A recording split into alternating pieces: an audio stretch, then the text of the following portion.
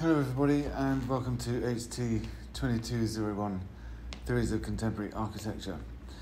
And this week we're going to be exploring the paradigm of circulatory systems, building on last week's work on new materialities. So let's go ahead.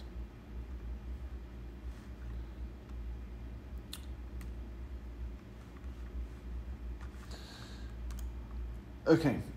We're going to start by setting out a problem, or the terms of a problem, which we're going to explore. Behind me is the website of Snøhetta. You're probably familiar with Snøhetta, one of the most productive contemporary architectural design firms in the world. Now, one of their recent projects is Ryerson University Student Centre. It has all the hallmarks of successful, kind of trendy, fashionable, respectable, award-winning piece of architecture. And the photos here show a highly convivial, interactive kind of a space. People chilling out on the steps, having a nice time. Dramatic, formal moves, kind of sculpted facade, opening up the building, the institution, as it were, to the public streets, kind of gesture of invitation to encourage circulation from the street into the insides of the buildings. You can do parkour on the building, a sure sign that it's a contemporary work of architecture. It has this, nice kind of pattern work facade, and the emphasis seems to be on openness, inclusivity, kind of relaxed social mixing and condensing, and I guess kind of open spaces for open networked forms of social life and learning. Earlier on, or I should say last year, during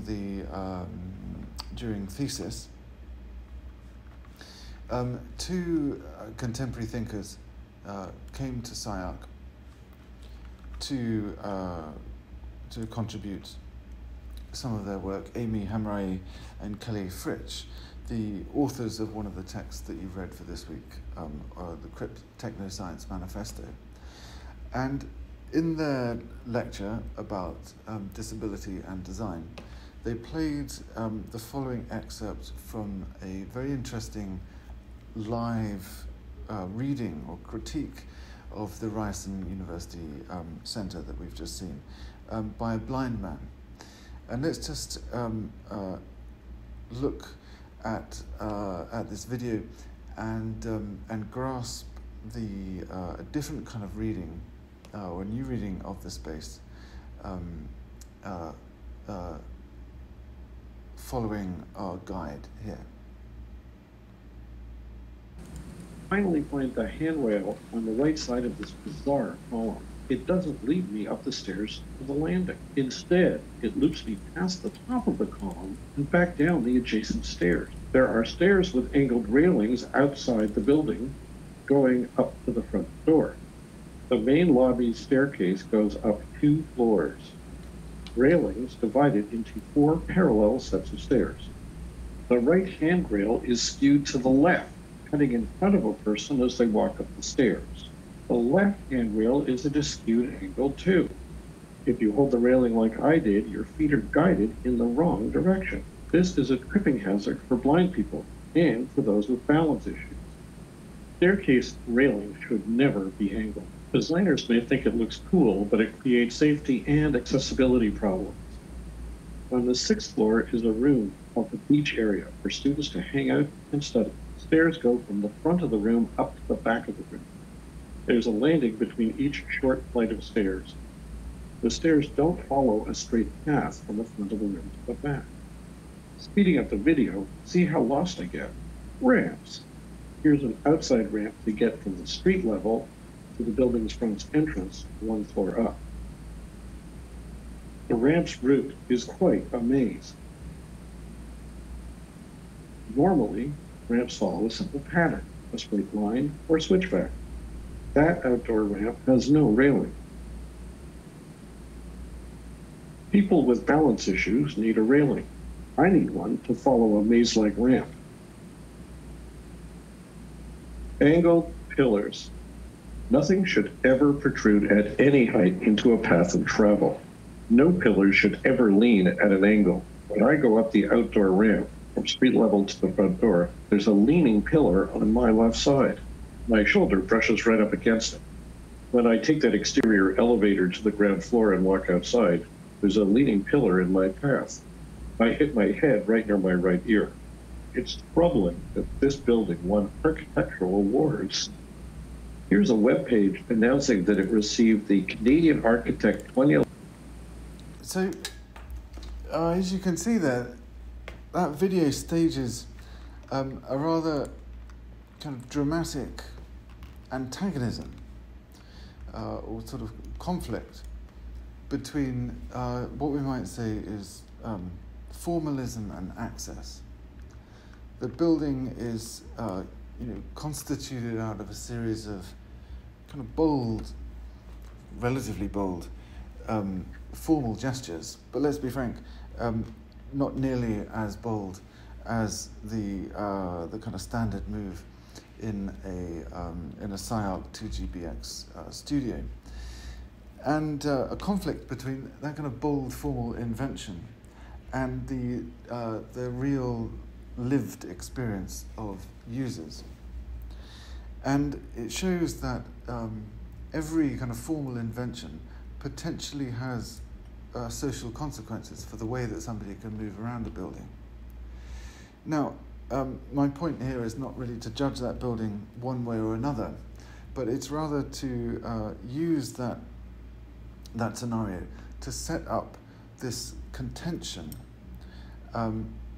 between kind of formalism and access, and to use that as a basis to approach the problem of circulatory systems in architecture. Not, as I said, to necessarily judge architecture, but rather to set up what I hope is a productive antagonism between form and circulation. Now, just want to acknowledge briefly that the problem or the question or the paradigm of circulation in architecture is, of course, ancient and more or less universal. Take the mortuary temple of Queen Hatshepsut from ancient Egypt, and you see a work of architecture absolutely defined by the way it is to be navigated, by the way that circulation happens in this monumental, processional, ceremonial progress up the axial center of the site through this sequence of monumental ramps. And you see an architecture which emerges absolutely out of the imposition of a circulatory system. We're not going to delve too deeply into that kind of ancient history, but we are going to set up a disciplinary history. I'm going to put forward a set of kind of case studies here with, I guess it's three main scenarios in which circulatory systems impose themselves as a massively generative force, both in built projects but also in theory. And so the work that you've read this week by Bernard Schumi, Amy Hamrai and Kelly Fritsch, Claude Parent, and also, if you looked at it, the Madeleine Gins and Arakawa texts, they're all dealing with the question of can a new architecture emerge out of a new body and of a new way of moving? And can these two things, architecture and movement, work together antagonistically but productively to produce a new world? And that is really the question where we want to get to, which is to think, in our contemporary moment now, where do we stand or sit in relation to the problematic of circulation and architecture? Or another way to say it is the relationship between program and form. So these terms they're gonna crop up, and we'll get into them more. But just to like set a little another kind of foundation stone here in early modernism. One of the great modernist kind of industrial buildings here, the Van Nelle factory by Brinkmann and Van der Vlugt. It was a factory in the Netherlands for processing comestibles, and has these beautiful and extraordinary ramps. Some of them are for processing goods, others of them are for processing workers. So the ramp in modernism in the early 20th century began to take on a kind of heroic status. And one of the architects to take up that heroic status of the ramp, of the circulatory element, was of course Corbusier in the Carpenter Centre here in Cambridge, where the ramp, as Schumi says, is where a genuine movement of bodies made into an architectural solid, or possibly the reverse, that a solid forcibly channels the movement of bodies.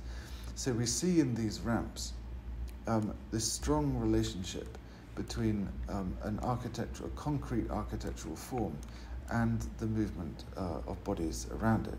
And you see that this slope here is effectively redeploying the kinds of processional logic that were already there in the mortuary temple of Queen Hatshepsut. The Mill Owners Association building in Ahmedabad from the 1950s by Corbusier, equally deploying this ramp. And I mean, earlier and perhaps more famous, the Villa Savoie, defined internally by, you can see it here in section, by this ramp that slopes up from the ground floor onto the garden terrace and the roof. And you see it there very centrally in the plan of the building, producing this navigatory scheme. You see an internal shot there. And what it also means is that here circulation is staged from the garden, from the roof terrace here. You can view the spectacle of movement. The body moving up through space becomes something which is to be staged within the interior courtyard.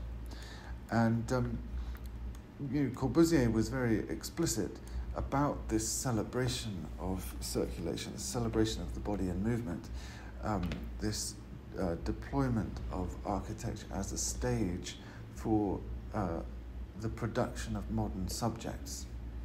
And in Corbusier's kind of propaganda, let's say, in text and with cinema, he very carefully staged his buildings and populated them with scripted scenarios, and we'll see one here. Let's just switch if we can. Yep. I think that'll do it. Okay, yeah. Let's look at a film of another one of Corbusier's villas, which shows you these spaces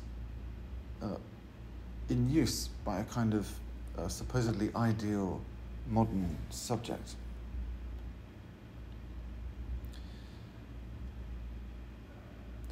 And, who doesn't feel like doing squat jumps when you see a Corbusier? There's clearly an idea that Corbusier wanted to put forward about the relationship between a certain kind of ideal, from his point of view, modern body and architecture, that the two are inextricable, that these kind of open, sunlit courtyards and stairways, they invite exercise as an expression of health and indicate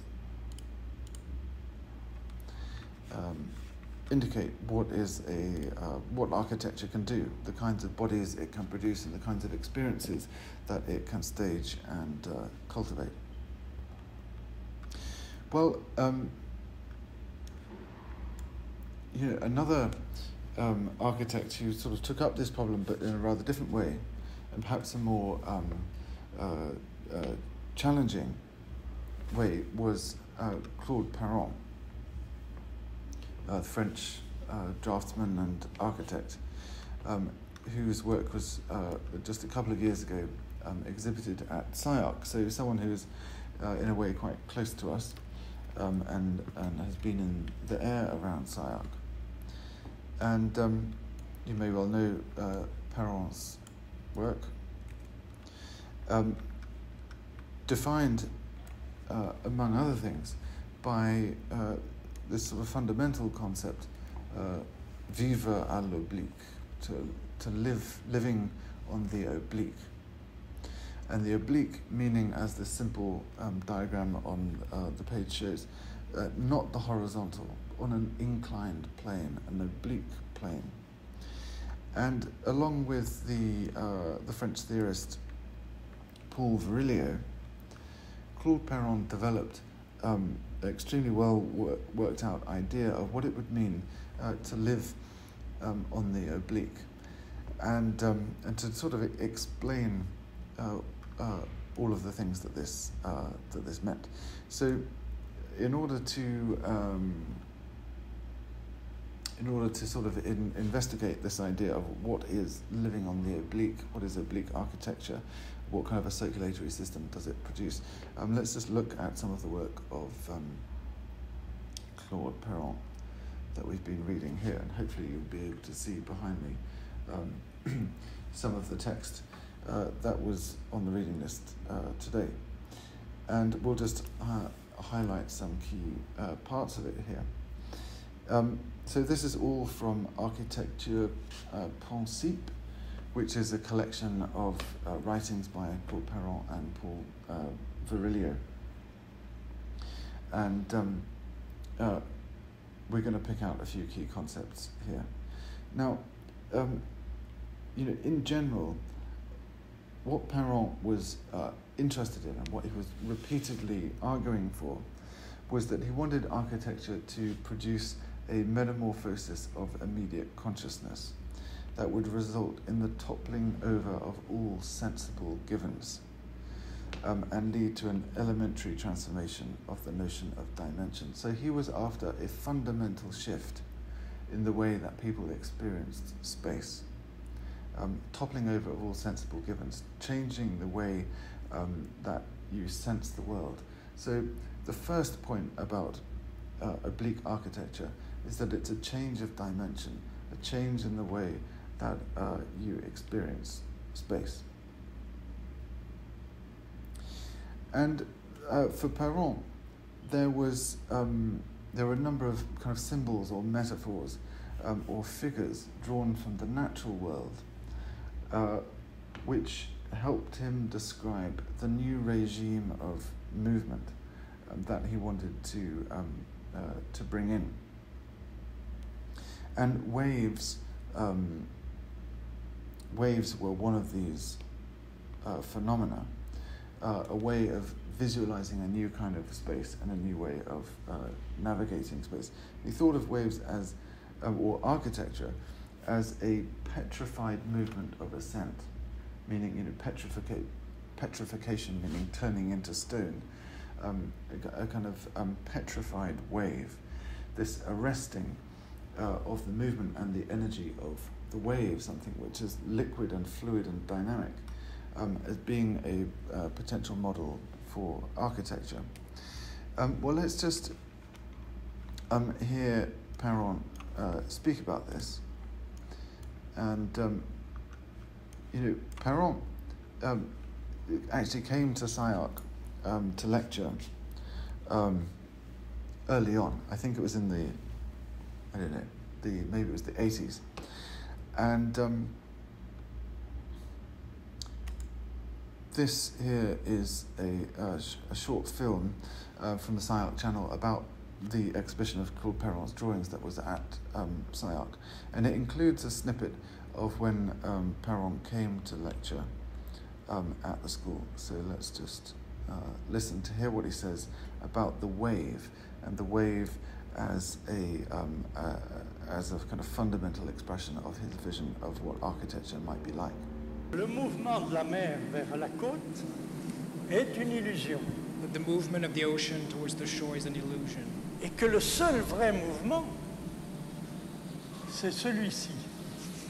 And that the only real movement is this one. Here, là, là, là. Here, here, here. Au moment où ça va tomber. Right at the time where it's going to fall.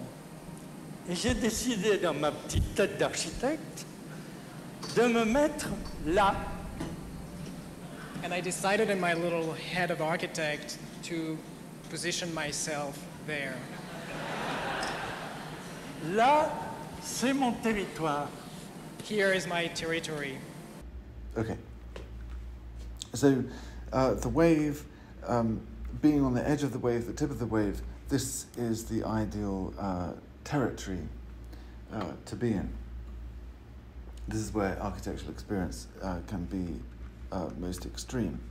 And you can see in Perron's drawings and diagrams, each one of these little figures is kind of positioned as you're sort of surfing on the edge of that wave, suspended over the void at that moment of highest potentiality, where they're not in a relaxed state, they're in a dynamic position, ready to move. And you also see that the topology of the wave makes its way into Perron's dramatic sketches. Here, in this case, a whole network of interlocking waves and oblique shapes.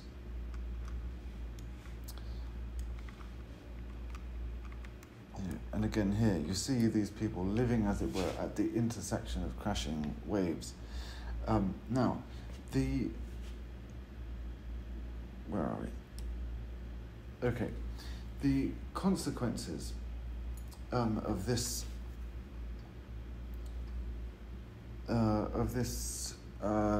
move is to tackle the problem of the incompatibility between stance and circulation. So Perron had identified that in the way that cities and architecture had previously been conceived and built, there was an incompatibility between stance, just standing there, being in the world, being stationary, and circulation, moving around the world. And so he found that the modern city, as it currently existed, was incapable of mastering fluidity, this condition of circulation and movement which he so valuable. Well,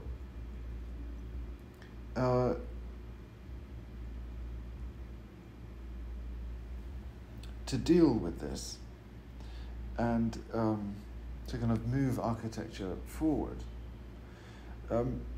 Perron's kind of claim was that man had to take possession of himself more intensely. And I mean, you can probably sense in a lot of Perron's writing, and if you look at Perron and well, as we've just seen in his video, there's definitely a sense of a kind of modernist heroic masculinity that's undeniably involved here. This idea that one has to experience the world intensely, one has to be on that wave, and in doing so, to call into question the relations of man to his environment.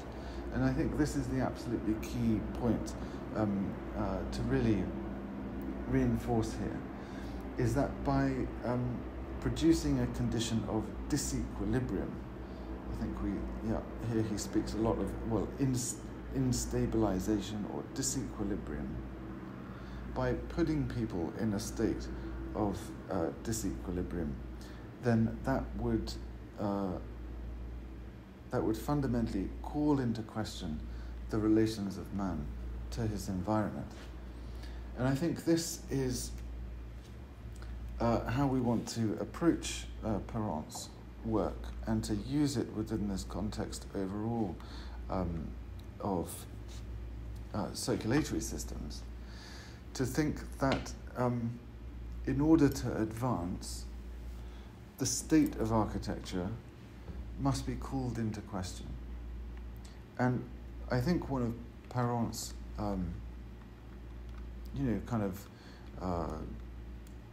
great motivations and obsessions was, how do you jerk people out of their state of acceptance and complicity with the way the world is, with all of its wrongs and shortcomings, and how do you use space, use material, use architecture to destabilize people. And Perron's kind of impetus was to start with the body, to change the way that people move around space, and thereby to induce new forms of consciousness, new forms of society, new forms of politics, new forms of life. So this very, very direct relationship for Claude Perron between the navigation of space and the nature of life.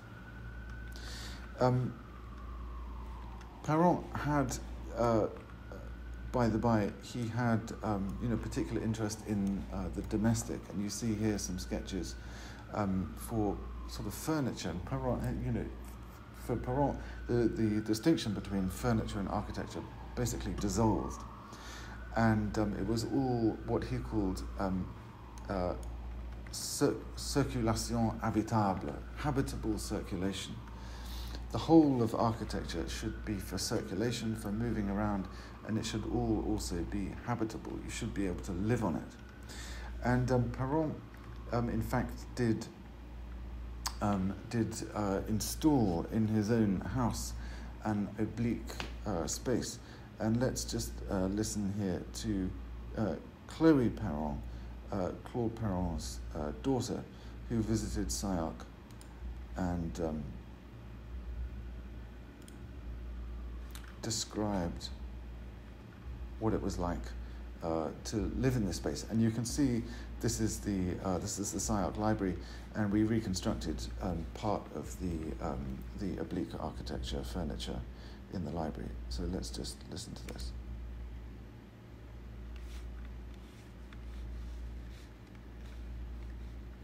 My name is Chloe Perron, and I'm the daughter of architect Claude Perron, and he decided to transform our house into an oblique function experiment. It was really fun, and it was also very comfortable. It was not static, it was dynamic. You could use all the space above and below the ramps. You could read under a ramp in a little space that my dad was calling an espace pincé, which is like a pinched space. The dining table was really enjoyable. You could sit anywhere you wanted. You could lie down. You could turn and to watch TV, which was on the other side of the ramps. You could even sit on the table if you wanted. It was really something that I would like more people to experience. So you see that Perron works at a whole variety of scales, from the domestic to the landscape. And we won't go into this now, but I just point out actually a lot of the origin for this thinking came in Perron's collaborative work with Paul Virilio immediately after the end of the Second World War. You have to remember, at this time, 1945, the end of the war, northern France especially, totally devastated by the effects of war. It also had been had built on it a vast amount of military architecture by the Germans during the occupation in particular, and a lot of this were these thick concrete, sort of bomb-proof machine gun bunkers all along the north coast. And Claude Perron and Paul Virilio undertook a survey, what they called a bunker archaeology, of these sort of ruins, and that became a lot of the impetus for some of their collaborative projects. one of the most important built examples of which was the church at Nevers, and one of the buildings which put into practice some of these ideas about an oblique architecture. And you see that what defines that church is that it has this raised up congregational floor where the two sides, these two wings, are split and sloped to one another to produce this very dramatic intersectional form in which both sides of the congregation of the church are kind of living together in their intense spiritual experience on the oblique against one another.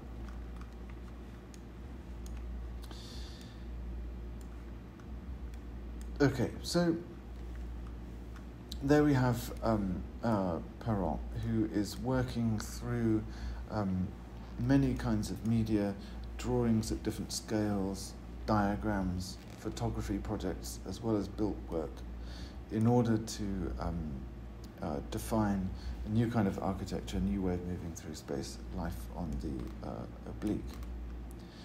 Now, that work was extremely influential, particularly within French circles, and one of the architects who took up some of these ideas more or less directly was Bernard Tschumi. And Tschumi is someone for us to think about particularly because Tschumi will be coming to lecture at SCI-Arc at some point this year. So I thought this would be a good way for us to prepare ourselves for that visitation. Well, let's take an example of a work by Tschumi, such as the Lerner Center at Columbia University, a building that some of you may be familiar with. And it's an intervention within, as you may know at Columbia, in a way a very kind of conservative red brick atmosphere. This is the facade the building presents to the street, whatever it is. Is it Broadway there? I can't remember. But when you go into the campus, the building then opens up this transparent facade to show you what is being exhibited to the interior of the campus, as it were. Well, it's this catwalk, the circulatory apparatus, here actually being used for a performance, but the ramp that runs up through the building and is one of its main circulation systems, is displayed very, very prominently as the public interface between the building and the public. And you can see here in the interior of the shot, the glass, the glass curtain kind of facade there, and then you have this exhibitionary catwalk, and then this atrium void, and then behind that, as you can see here, it has a theatre. That's the main kind of program in the centre of the building. But what is most visible and the spectacle of the building is the catwalk circulation system. Now, what was it for Tschumi that made this so significant, and what was the nature of this spectacle, and how did Tschumi understand it to function, and what kind of an architecture did it produce? Well, if we look at Tschumi's work, this will help us, I think, conceptualize what kind of a space that is. And this is from the collection of essays that you have to read this week, or selections of which. And it's from Architecture of Limits. And it's a section in which Schumi begins to enumerate the sensory aspects and qualities of architecture. He speaks about the pervasive smells of the materials, the taste of the dust, the feel of the rubbing of an elbow on an abrasive surface, and the kinds of full body pleasure and experience which constitute architecture. But most of all, he spends time to describe the spaces of movement, the corridors, staircases, ramps, passages, thresholds. This is where it begins the articulation between the spaces of the senses and the spaces of society. So the body and the senses of the body and the way that the sensing body moves through space is positioned by Schumi as the beginning of architectural speculation. It's where the self, the individual, and their senses start to become socialized and part of a larger corporate body. Schumi's theory of the body is that bodies not only move in but generate spaces produced by and through their movements. And this is really fundamental. This is a circulatory theory of architecture, that it begins with the body. The body is the primary center of sensing. It's the center of movement. And from the movement of the body, space unfolds and gets generated. Now, this would lead Schumi to pick up on a fundamental quality and concept in architecture, which Schumi would put at the very forefront of his work, and that is the concept of program. And here it begins with a very dry definition of what program is, a list of required utilities indicating their relation, but not their combination or proportion. So program, the utility is required by the building and their relations. But Schumi is quick to qualify this, to talk about programmatic concerns, not just as functionalist doctrine, not just form follows function. But he does use this to set up a debate, and this is for us, I think, to pay attention to, a debate that kind of attacks the preeminence of formal manipulation. And this is part of the reason why I think it's crucial for us to think about now and today and where we are, to interrogate this idea of formal manipulation, just play with forms, making forms of any old shape, trying to produce exuberant new stylistics. Schumi kind of critiques that, or at least sets it in tension with social or utilitarian considerations. And these get grouped for him under programmatic concerns.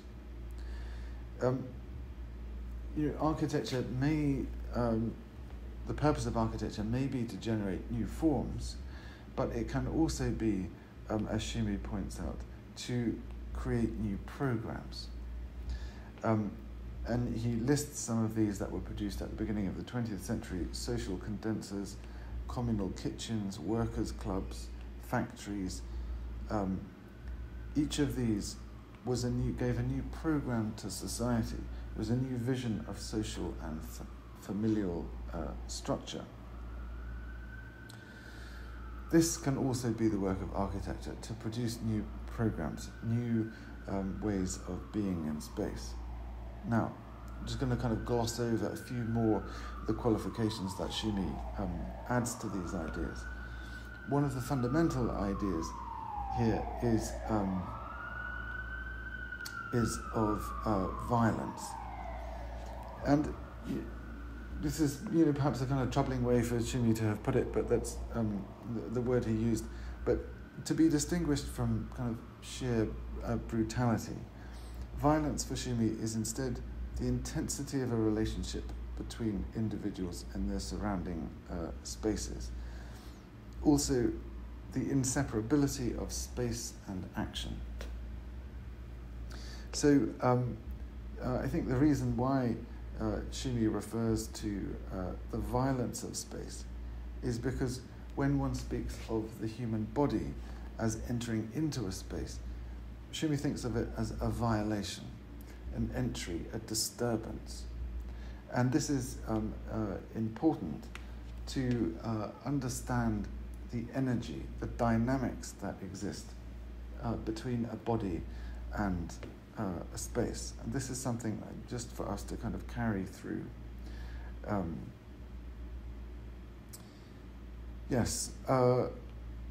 The violence that all individuals inflict on the spaces by their very presence, by their intrusion into the controlled order of architecture. So if architecture had always been something historically which had been controlled and ordered, if we now foreground the idea of the body and the body's movement and circulation, this presents a violation, an energy, a disruptive potentiality, an instability, as Perron was saying. And the point is that bodies then carve all sorts of new and unexpected spaces through fluid or erratic motions. So the body might interest us as architects for the way that it circulates and for the new and unexpected things that it does, and therefore the challenge it presents to any kind of established, conventional architectural order and authority and governance and everything that follows from that.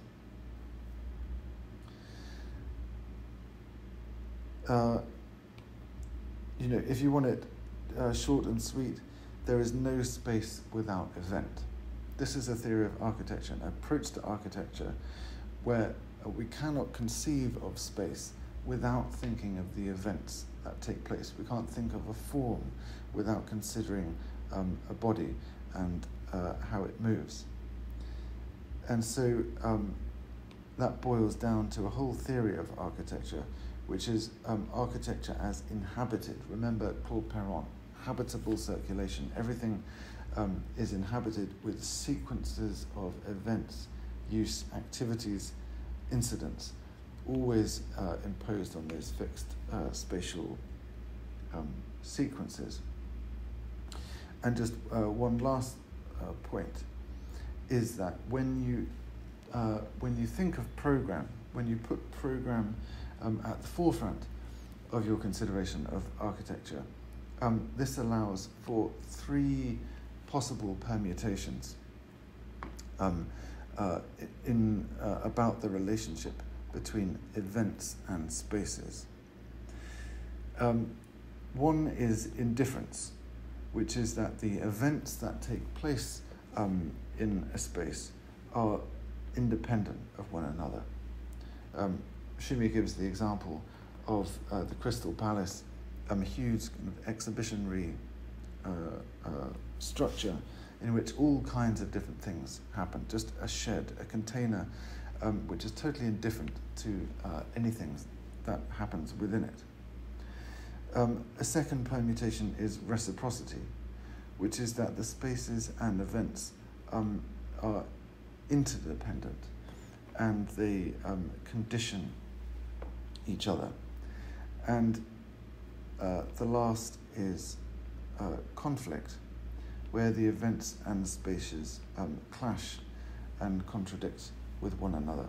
And he gives this nice linguistic example of the battalion, the military unit, skates on the tightrope. And this idea of conflict, which is also relates to the idea of violence before, I think is the one which perhaps for Shimi was the most productive, to think about the productive conflicts that can exist between spaces and circulatory systems. And so we might think of the Learner Center as an example of this, an educational facility that as a space is sort of in conflict with this catwalk exhibitionary quality of the event that takes place within it, this display of the body in movement. Perhaps even more obvious is this unbuilt project for the National Library of France, where the primary program was a library, but where Shumi's proposal is that the library should also be an athletics facility, so that here we have superimposed on one another two conflicting programs, or an event, or a space, the typology of a library, which has superimposed upon it a conflicting event, which is running, athletics. And these two programs enter into a kind of dynamic and conflictive and productive, transgressive, kind of violent relationship, the running track and the library. Well, where are we? Over here. These considerations of architecture as constituted by space and events, by program, by conflict and violence, where space is defined by the body and the movement of the body. This all required new forms of image, new forms of representation to describe. And this is another area in which Shumi's work is extremely significant for us. You may recognize these images from the Manhattan transcripts, in which Shumi takes excerpts of film, which is, of course, pure event-filled space. It's moving. It tracks the moving body through space, often urban space, and Shumi samples film in order to extract passages and sequences of movement, which he then notates with movement notation, often drawn from dance or choreography notation, in order to try and extract from the continuous fluidity of a filmic sequence spatially describable maneuvers and moves. And so we see this act of translation between the film and the diagram. All right, I'm just having a bit of a technical move. Okay, I'm still going. I think I'm still here. Yeah. Just lost the ability to see myself. All right, and then, there are many of these transcripts here, where Shumi then moves from the frame by frame analysis of movement on film to extrapolating diagrams, and then from those diagrams generating 3D sketches, which still contain the traces of the diagrams.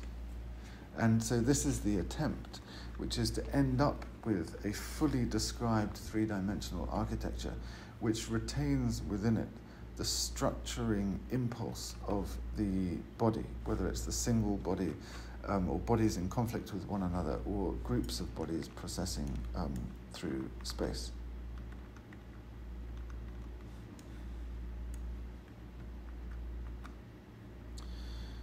All right, so much for Shumi. Now, we're going to look through one final iteration of this problem, or problematic of the body and architecture. And this will bring us up to the contemporary and the point at which we want to start our discussions when we meet in class.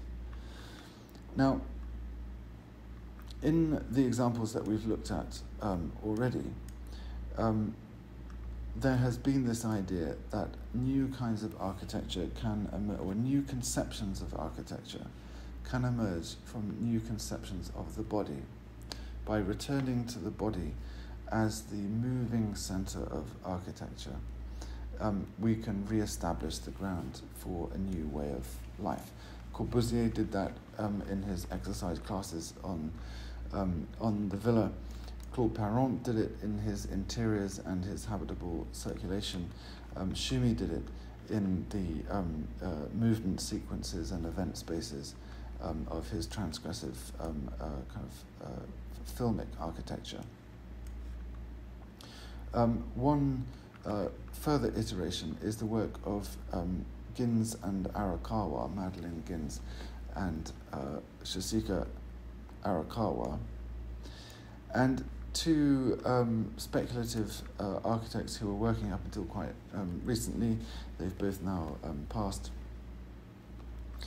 And here have a body, an extensive body of speculative and imaginative drawings, installations, artworks, landscape architecture, houses, apartment blocks, museum work, as well as extensive and highly kind of creative and provocative writing. We're just going to touch on it here as a jumping off point, but I encourage you all, if you wish, to explore it further. But one of the key points here about Ginz and Arakawa's work is the way that they return to the body and the kinds of bodies that they look to describe, to re-originate, to re-find a starting point for architecture. And for them, the child is a key, or even the baby is a key point as a kind of return to a state in which we might more purely apprehend the physical environment around us. And they, let's see, they formulate this this notion, and I think it's quite a key concept here, which is the organism-person-environment. And here this is perhaps an even more explicit extension of some of the ideas that were in Parent and Schumi, which is that you cannot separate a person from their environment, or indeed from their kind of biological status as an organism, but the person exists as a biological organism who is inseparable from their spatial surround, from the environment which is around them. And when you look at some of their conceptual drawings, you see, the way that the body is conceived is as something which is lodged within and stuck and subsumed under the kind of heaviness of the environment. So lots of their installations are ones which literally surround the body with architecture, and so that it's pressing up against it over every surface. There's a very interesting dialogue in the selected readings that I've shared with you today about this house. It's written in the form of a dialogue, and the series of the characters go into what appears to be a heap of rubbish, and they have to crawl down inside the materials, and then you see that when they get under there, they realize that this heap of matter is in fact a house that can live in, and as they move, it keeps changing. Volumes open with every motion, every push, every movement of their arms. The space around them takes shape, and so quite charmingly, the snail becomes the kind of definitive figure for this new way of moving around the world, which is that you're sucking. You've got like a sucker on your body, which attaches to all of the surfaces of the world, and this expresses and communicates the way that the organism-person environment inhabits the world. It's in constant tactile contact with the surface of the earth. And if you look through excerpts of their work, you see indeed that there's a very strong kind of physical pressure that's applied to the body by their work. It's also, it's also kind of an architecture on the oblique. Recalling Claude Perron, there's no horizontality. Everything is angled this way or that way, in order, a bit like a labyrinth, to induce a state of raised consciousness. This is key to all three of these writers and thinkers and architects, which is that destabilizing the body, defamiliarizing its spatial surround, is a way of inducing a heightened consciousness, stopping people from kind of sleeping in the kind of normative, generic world of most of the architecture that we inhabit, waking them up with extreme acts of architecture, changing the nature of the floor, eradicating flatness, playing with texture, color, inclined planes, completely unexpected and labyrinthine, game-like, play-like imaginary surrounds, in order to induce new forms of spatial consciousness. We'll have more time to explore the work of Ginz and Arakawa, but I just want to use it here as a sort of bridge to the work of Amy Hamray and Kelly Fritsch, which you'll have read for today, the Crip Technoscience Manifesto. Because what I want to suggest is that there's a pathway that we can trace from this idea of Crip Technoscience to what is happening in Ginz and Arakawa, and thereby connect it to this disciplinary genealogy that we've been looking at. Now, Amy Hamray and Kelly Fritsch are not architects, and they're writing from outside of the discipline of architecture, but they are thinkers about design. They've been involved in the analysis and the mapping of the urban environment. And I think I sort of introduced them really here as a proposition for a theory of movement, a theory of the body, for which there does not yet correspond a living architecture. And I think I sort of challenge you to think about this. Can we imagine a Crip techno-scientific architecture? Can we think of the idea of Crip technoscience as a new or another iteration of the problem of circulation within architecture, a new iteration of the problem of the body, of the problem of movement and the relationship between the body, events, programs, and spaces. The Crip Technoscience Manifesto is very assertive about the world building and world dismantling power of design towards the end of more socially just relations. And it furthermore makes the case that it's from a Crip perspective that we can redesign the world, rebuild the world or dismantle the world, whatever is necessary, with this position of the Crip body, the disabled body, at the forefront, to address the ableism, the compulsory able-bodiedness of the majority of architectural design in history.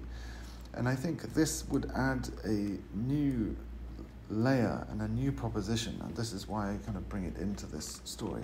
If we think of it within the continuity of this architectural discourse on circulation, how can we take it in a new direction? How can we deploy this rich history of spatial and architectural investigation into the body and space?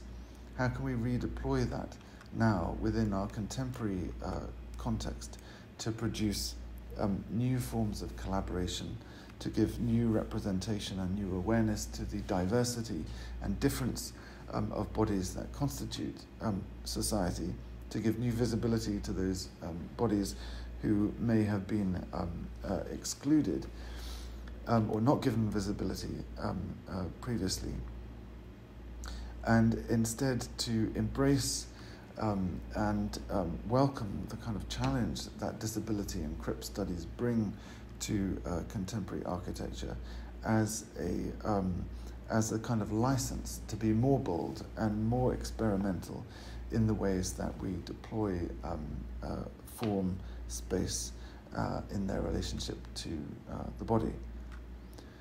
So this is where I'll leave the lecture. I hope that you've been able to follow, and I hope you enjoy reading the readings, and look forward very much to seeing you in class on when we see each other. So be well, and see you soon.